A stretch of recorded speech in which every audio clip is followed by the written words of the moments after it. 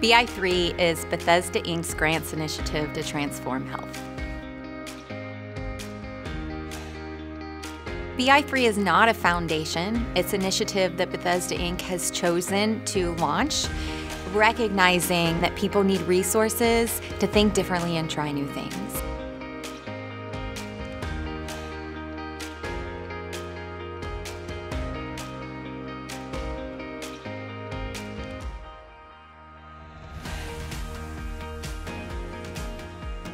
That fundamental shift in our community that will lead to better health outcomes for everybody. With the Patient-Centered Medical Home Grant, the goal was to change the model of care within TriHealth as a system.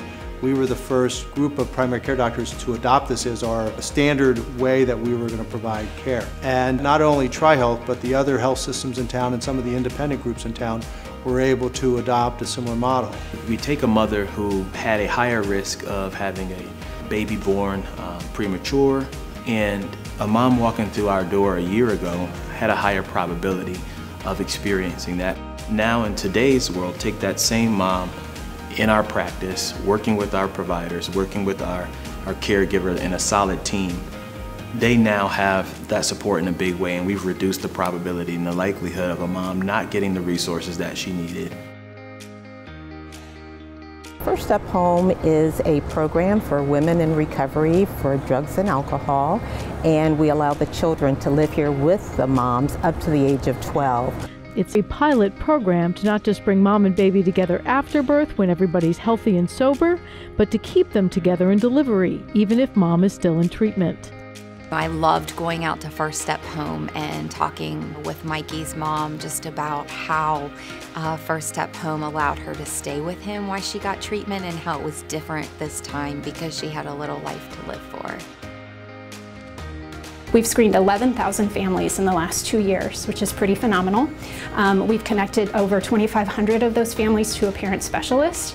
And then we also track and see what the impact of that parent-coaching relationship has been to reduce stress in the family and to build resilience, and all those outcomes are really positive. They enable parents to have the tools to function in these really frustrating moments, and that gives the parents confidence, and they feel like better prepared to enjoy time with their kids. So it's to bring more resources into the pediatric settings where parents already are, and really to look at how do we address the stressors that families experience, and not just kind of those everyday stressors, but those persistent and chronic stressors that can really impact children's health down the line.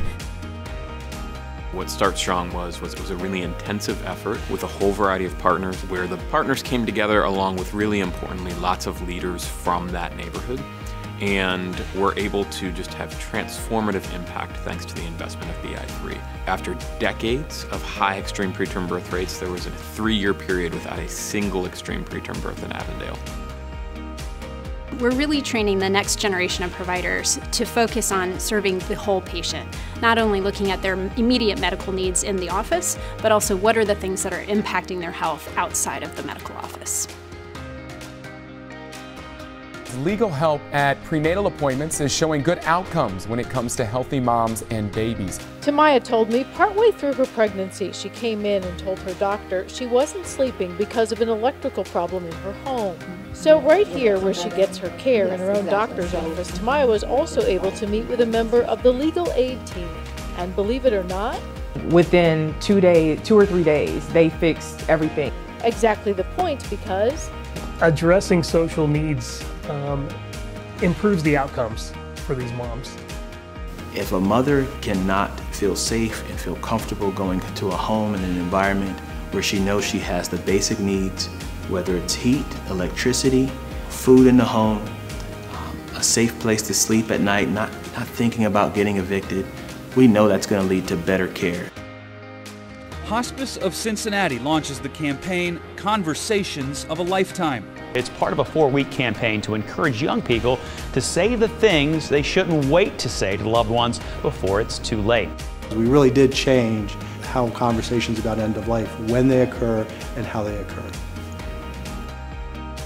We were fortunate enough to get a grant from bi3, and it had to do with integrating behavioral health services into the Patient-Centered Medical Home model. And a couple years later, the Medicare Center for Innovation came along and wanted to fund that more broadly.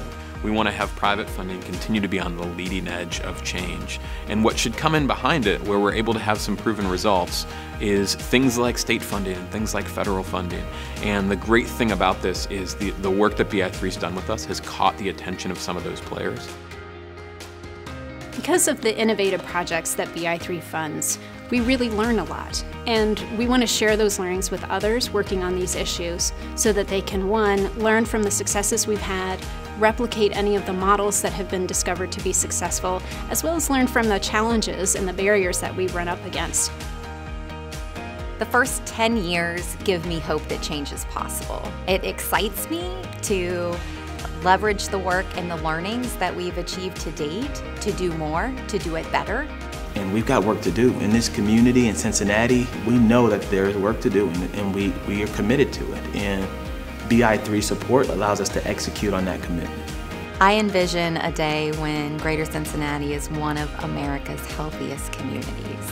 A day when every baby born here has equal opportunity to achieve their highest level of health and well-being.